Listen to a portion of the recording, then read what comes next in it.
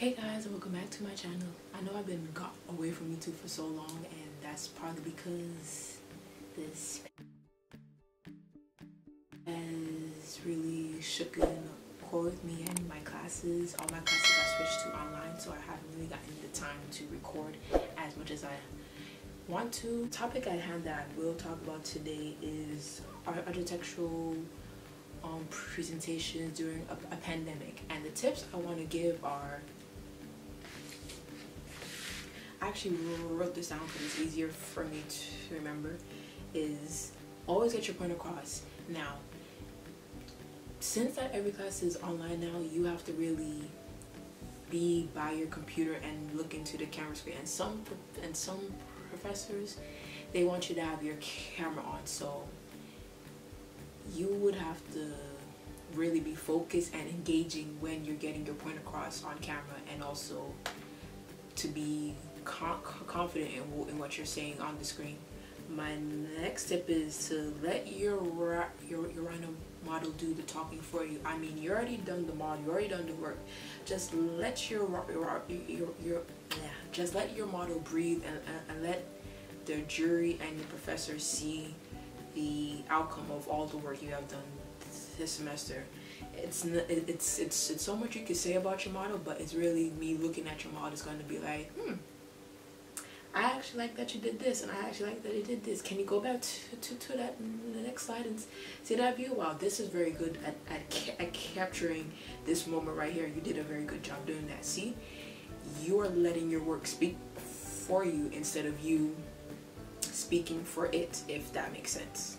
And my next tip is to stay on point on what you're talking about. I know it's easy to get sidetracked and talk about a bunch of other things.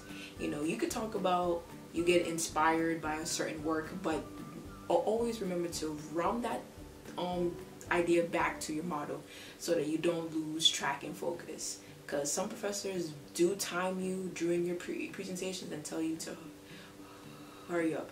As for me, my professor gave us, I think it was like 5 or 6 minutes to present. So we really had to get our point across as quickly as possible without feeling like our presentation was rushed. My next tip is to make sure your slides are in order. This is crucial.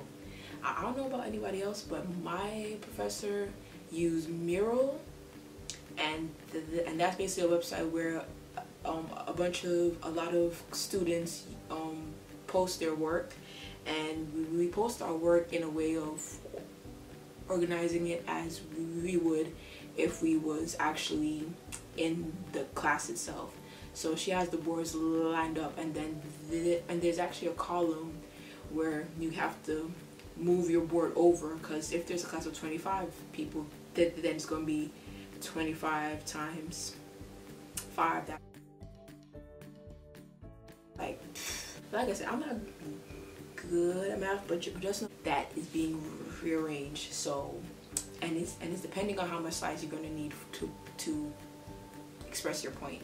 So that's another thing you have to look out for. Make sure your slides are organized so that when you present, or when your professor pulls up your slides, they're able to click through your slides without any problems. My next tip is to think about the views that you are collecting from your random model. Now, you guys might think, the views, do they even make sense to take certain views?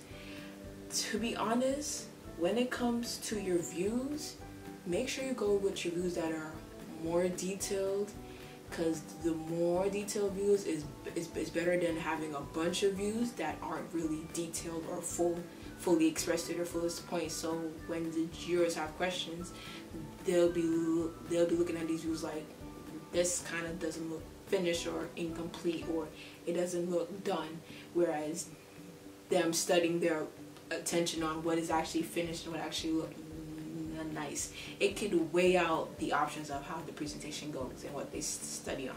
And then my final tip I want to say is just relax. Yes, we're in a pandemic, and yes, it's a lot of stress, and architectural classes are no walk in the park.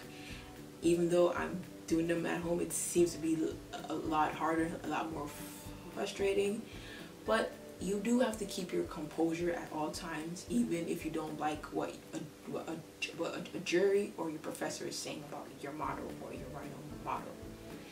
These are my tips. I hope you guys enjoyed this short little video.